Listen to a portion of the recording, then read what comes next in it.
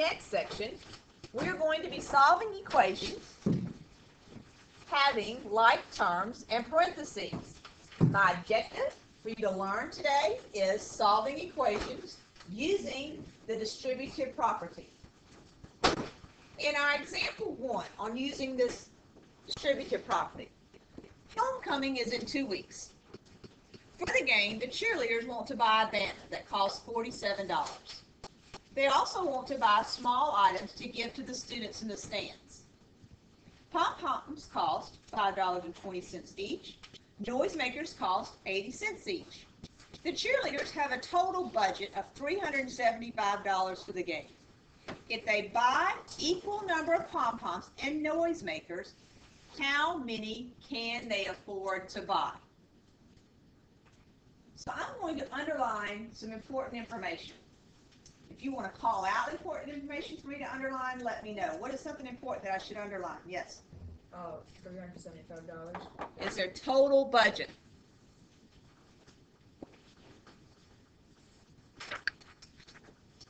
Pom-poms are $5.20 each. What else is important there? Yes. Banner, that's 47. And then the last information is going to be noisemakers are 80 cents each.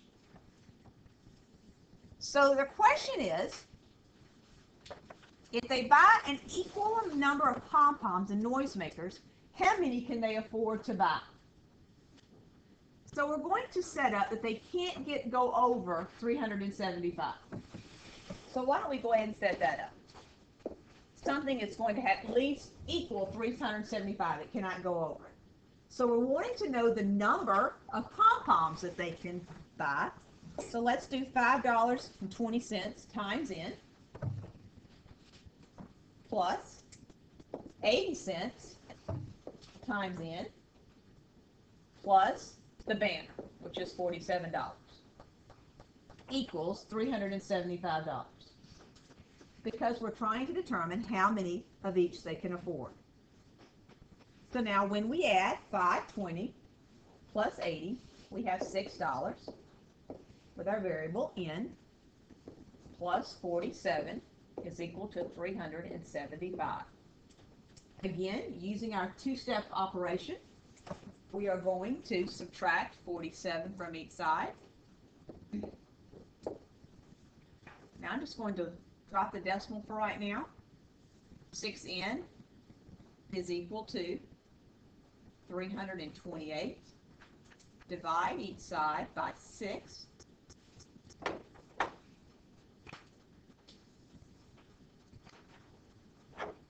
N is going to be equal to, if you were to divide that, you would have 54 whole numbers and 2/3 part of a fraction. But the answer must be a whole number. So you're going to round down so that the budget does not exceed. So your final answer is going to be 54 pom-poms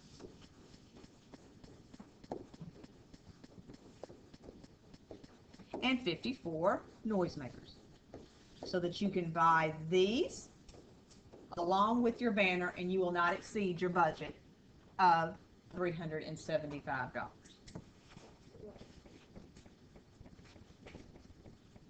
So again, the answer is 54 of each so that you don't go over your budget.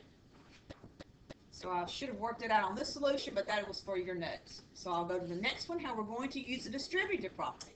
You can use the distributive property to solve equations involving parentheses. In our example 2, we're going to solve equations using the distributive property. So let's look at A.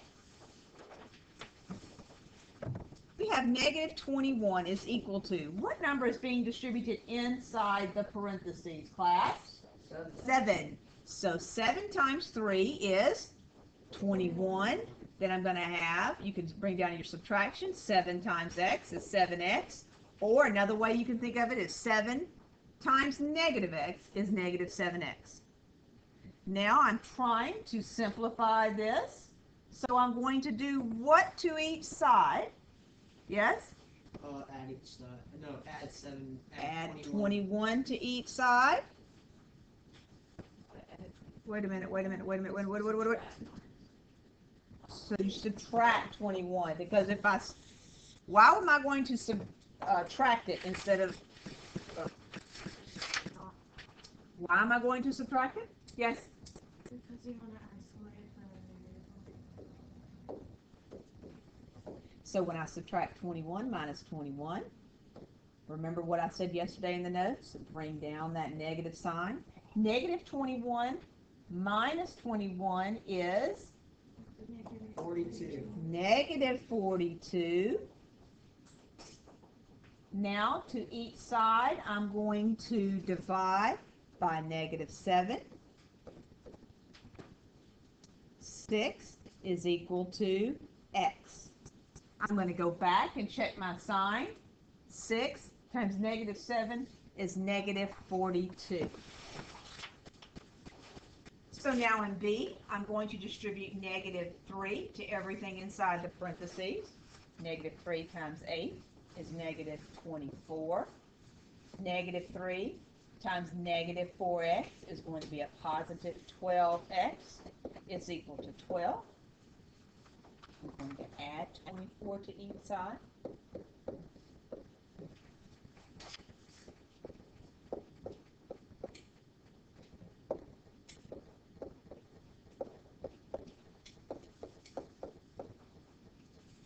X is equal to 3. In example 3, we're going to be combining like terms after distributing. So we're going to solve this problem. We're going to go ahead and bring the 5x down. Now I'm going to distribute negative 2 to everything in the parentheses. Negative 2 times x is negative 2x. Negative 2 times negative 1 is a positive 2, and that's going to equal 8. Now, as instructed, we're going to combine our like terms after we distribute. So 5x minus 2x is 3x. Bring the rest of it down. Now I'm going to subtract 2 from each side.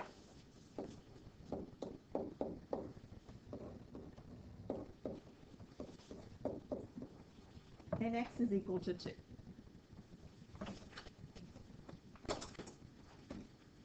So let's practice these. We have 3 practice problems using the distributive property. I'm going to pause the video, let you work it, and then come back and check your answer. So let's review these problems. Number 1, you combined your like terms. 3n plus 2n equals 5n. You added 40 to each side, then divided by 5 to get 11.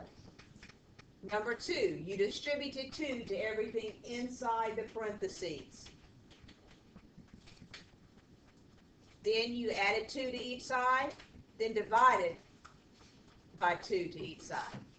Number 13, first of all, you use the distributive property. Please be very careful as to the sign that is in front of the number. That would be, on number 3, you would be distributing negative 3 to everything on the inside of the parentheses. Your final answer should be negative 25 is equal to y, because you do not want a negative variable.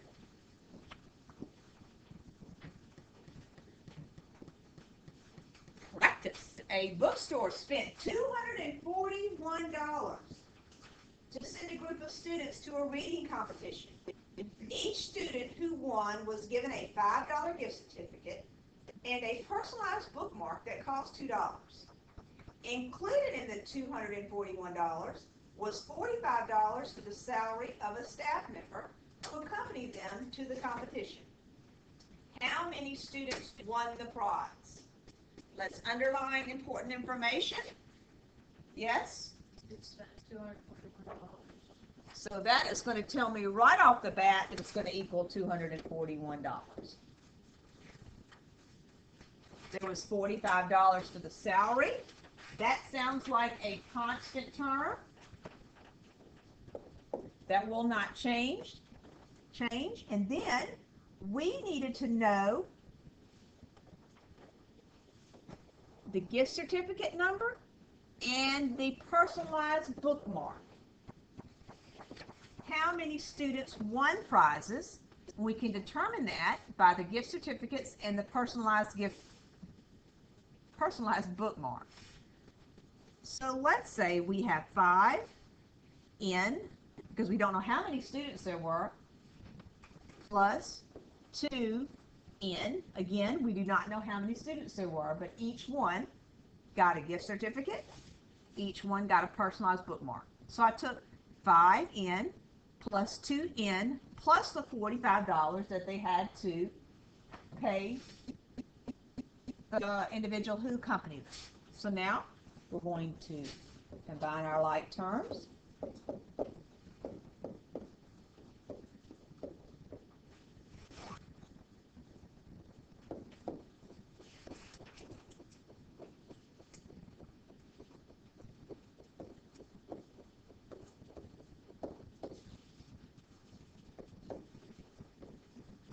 So once we use our two-step equations, the final answer, there were 28 students.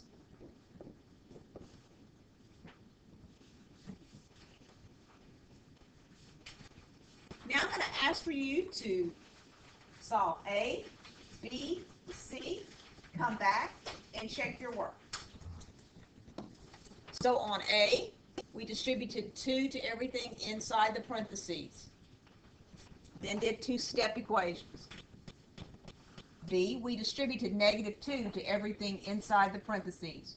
Please remember, -2 times 17 was -34.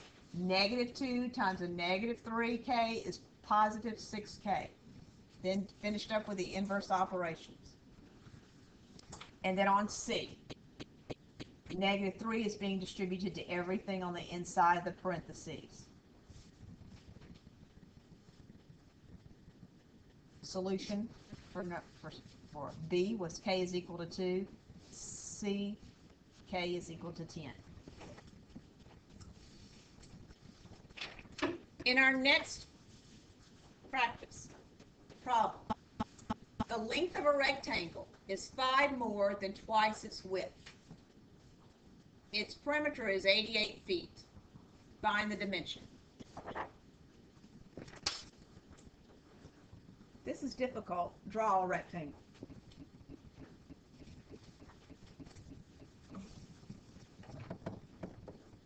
To find the perimeter, it's 2 lengths plus 2 widths. What do we know about our length? Our length is 5 more than twice its width. So we're going to have length is equal to width is equal to.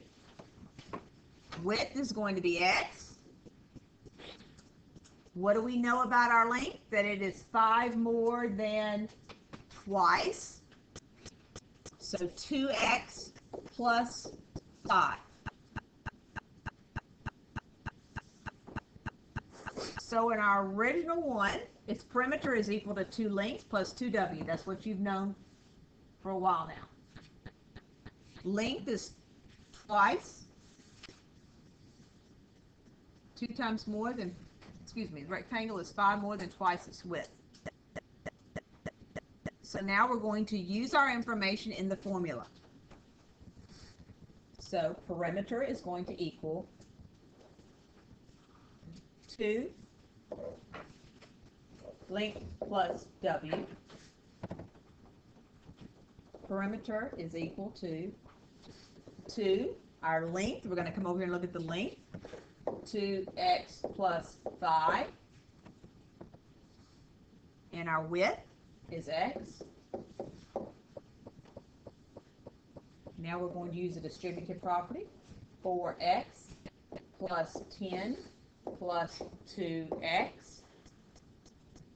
Perimeter is equal to 6x plus 10. Now, the information that they've given you is 88 feet for being the perimeter. So what I'm going to do is I'm going to change my p's to 88 feet.